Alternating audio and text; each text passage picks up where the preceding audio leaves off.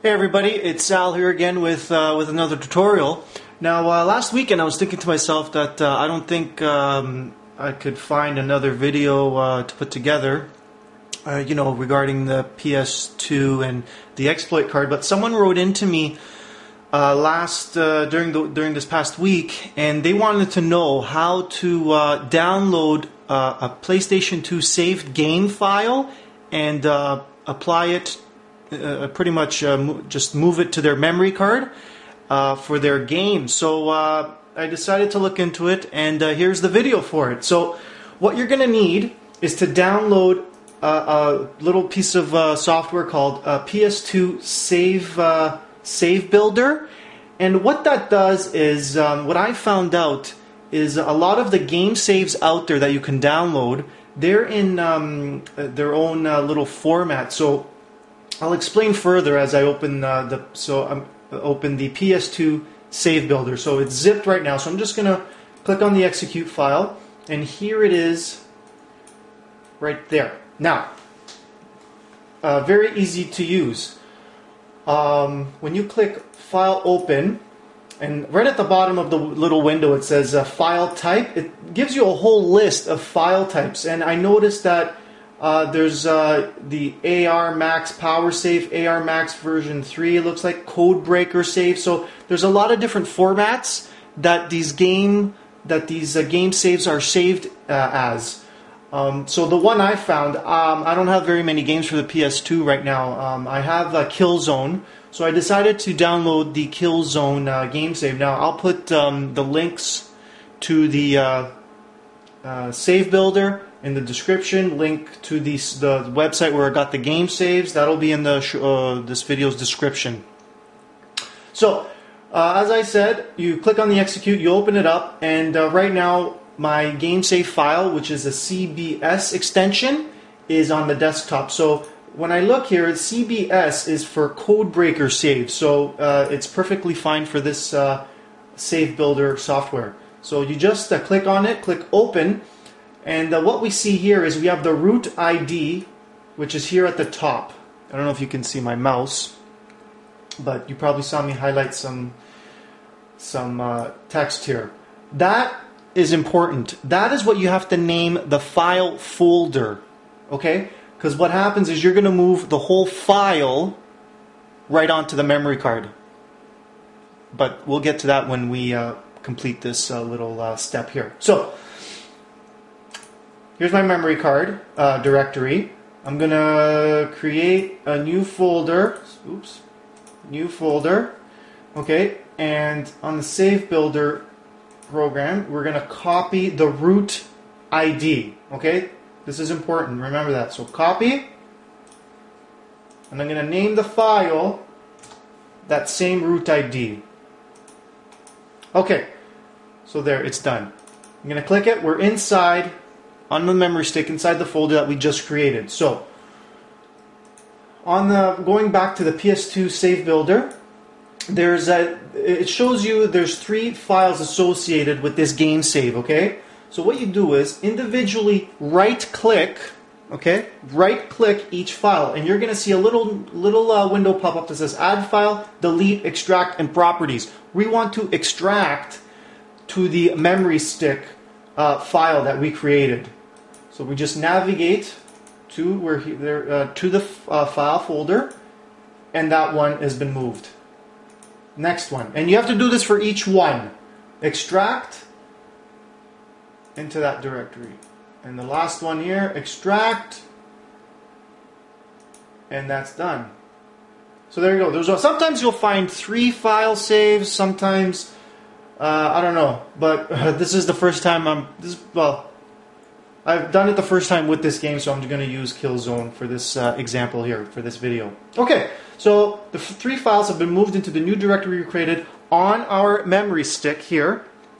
Okay, so then we just close it up, and we're going to safely remove the memory stick. Okay, and now we're going to take this to the PlayStation and continue from there.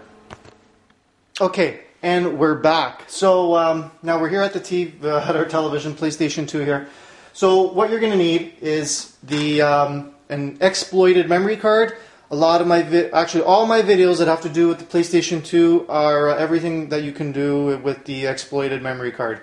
So this will allow you to access your USB stick and move the game save onto the memory card. Now I have a blank memory card right here. Okay, it's blue. Forgot what type of blue, but anyway, that doesn't matter. Okay, so here it is. So let's. I've already got it booted up here. Okay, I'm already in the ULaunch software. So I'm gonna put this back here. Exploited card in memory slot 1. It really doesn't matter. This is my new one. I'm gonna put the game save on this here. So I'm gonna put it in memory card slot number 2. Okay, and the game save file, which is on this USB stick, we're gonna put it in the USB slot. Okay, let me grab my controller and file browser. So again, if you get a new memory, not again, but if you have a new memory card, make sure you format it. It's very important. If you don't format it, you can't move the game file to the memory card. Okay, so make sure you format any new cards. So first, we're going to go down to the mass section. Okay, and that's the USB stick.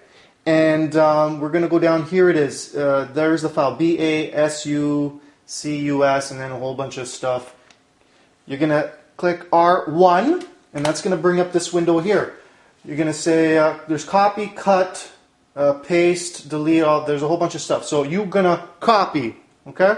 Circle. So there's a little square that showed up here. I don't know if you can see it. That tells you that you've got something copied. Okay, so then you navigate backwards now to MC1. That's your second memory card slot. Okay? And here's the directory. It's empty. There is one file, there is one folder on here, and that is from the system when it formatted the card. It needs that information. So now, to paste it here, you're going to hit R1. Now there's paste, MC paste, and PSU paste. For this, you need to do MC paste. Select MC paste, not just paste. So you're going to go down MC paste, then you hit circle, and now it's going to tell you it's moving the files over. And there it is now. You have a second folder appear on the directory here. And that's it. You've copied the game save onto your memory card. Now let's boot up the game and see if it worked. Now you got to make sure when you boot it up, take out your exploited card, or else it's going to boot through the exploit. Although it doesn't matter because you can select the game save if it does go to the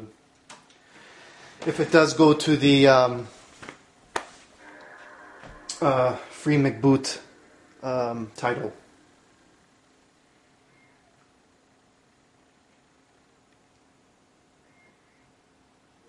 Now again, this is a brand new card, so we should see one game save file when Killzone starts up.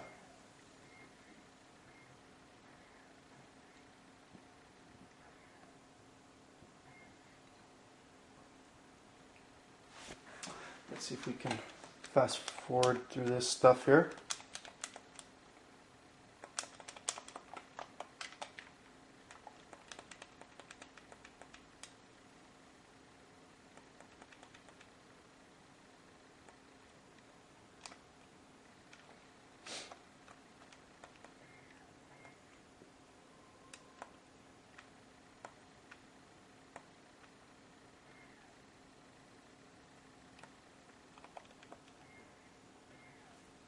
Does take a while. Okay, so finally, so we go to options.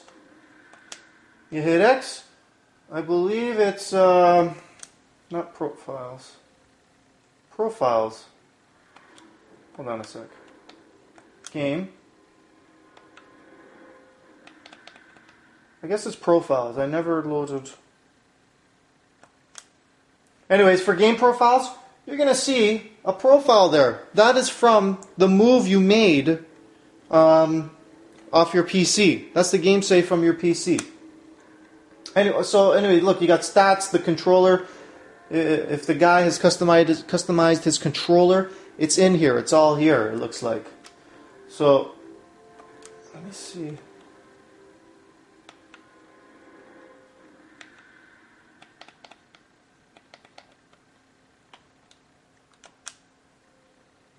Okay, so when you go into the game, that gives you, there it is, it's still there, game save is still there, and it's loading the profile, and select level, hope it's called. I think that's, you're at the end of the game for this one here.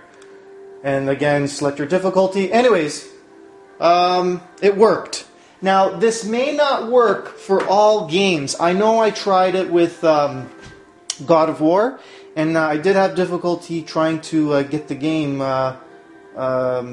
save working. I know that the game did not detect the game save off the memory card. What I suggest doing is maybe try a different game save, or maybe it just doesn't work. It may not be compatible. But as you see here, it does work with Killzone, and it does work with other games. So good luck with that, and I hope you enjoyed this video.